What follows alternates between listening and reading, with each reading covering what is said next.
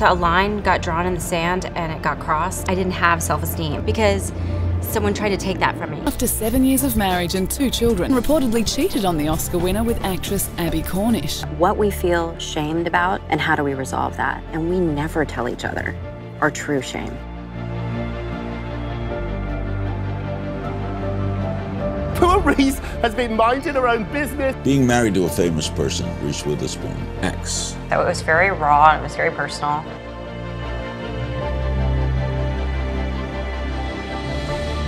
I was a different person too. It changed who I was on a cellular level. Was it all my fault? It was all your fault. This is not going to end well. How do we find our best selves and become warriors for the good in the world? We all mess up. It's not the same sort of experience. It's really kind of different, and it's kind of sad. I'm like sort of what I describe as a chronic overachiever. It's no secret that you go out with Reese Witherspoon. You two are an item. I am that lucky, yeah. You're going to have a baby. You and your husband must be very happy. I have a fiance. I'm not married yet. No. We are engaged and we are getting married soon. I mean, you know, obviously, I'm very in love. I promise he's a good guy. I was a new mom and I was broke and I needed to get back to work. I was sitting at home for probably 2 to 3 months trying to figure out what to do. So I just obsessively watched Friends. They became my friends and I belonged there. So you're best friends with Jen Aniston? Oh, yes. You guys are pals. Yeah, she's my little sister.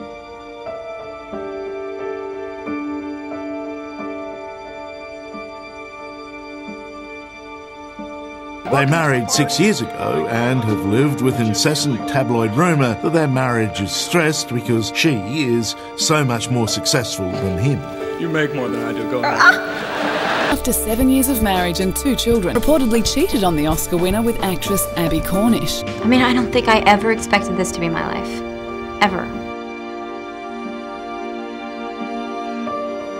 Any woman who has a full-time job and takes care of her kids knows that it's a struggle. It was the shock heard round the world, the breakup of Brad Pitt and Jennifer Aniston. How could it have happened to Hollywood's golden couple, and what did Angelina Jolie have to do with it? You know, we all have varying degrees of loss and sadness and pain in our lives. How do you move on? I have a lot of amazing women in my life who have been an example for me. Find your voices and don't let anyone dim your spirit, your light. Even before Reese played my lovely, albeit somewhat spoiled sister, she somehow felt like family to me. There's no gain without that pain. What's the most difficult decision you've had to make to fulfill your destiny? For me, probably leaving an abusive relationship.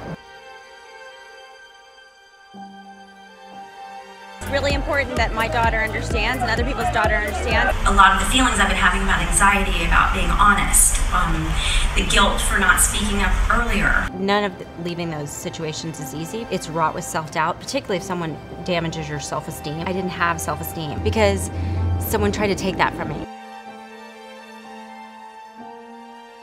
We would sit around all the women and talk about each one of us had very specific experiences, but there wasn't a woman there that hadn't been affected by abuse.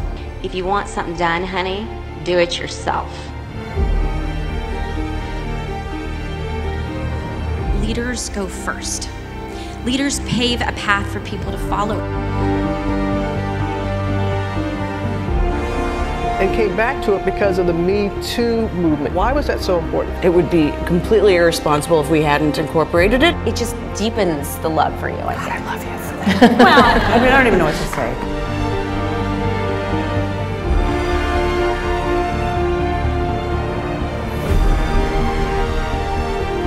I was a different person too. It changed who I was on a cellular level. I wish I could have told my 22-year-old self that I'd be standing here one day. A woman who speaks her mind and raises her voice against the system, which underestimates her. Imagine this. What would happen if we were all brave enough to believe in our own ability? I think the world would change.